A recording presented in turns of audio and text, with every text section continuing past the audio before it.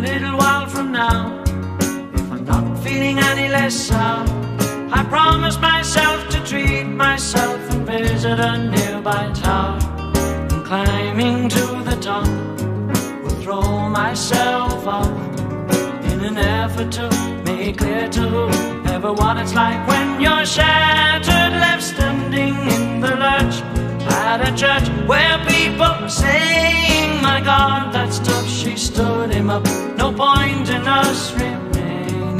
We may as well go home, as I did on my own, alone again. Naturally, to think that only yesterday I was cheerful, bright and gay, looking forward to what wouldn't do the role I was about to play.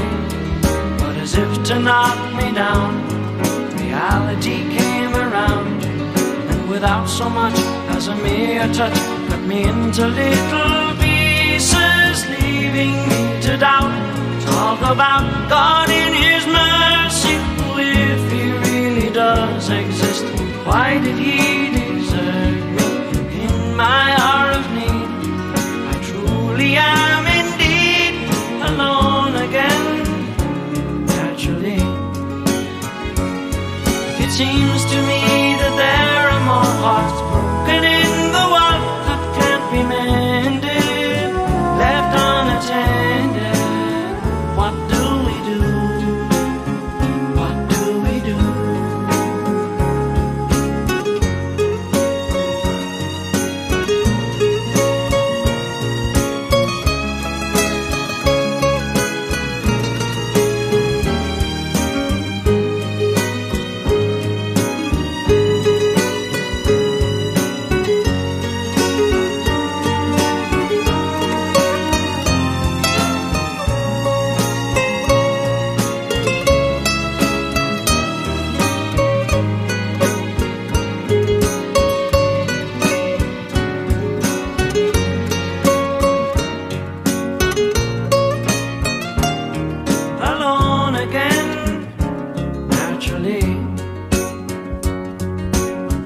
Back over the years, whatever else that appears, I remember I cried when my father died, never wishing to hide the tears. And at 65 years old, my mother, God rest her soul, couldn't understand why the only man she had ever loved had been taken, leaving her to start with a heart so badly broken. Despite encouragement from me, no words were ever spoken.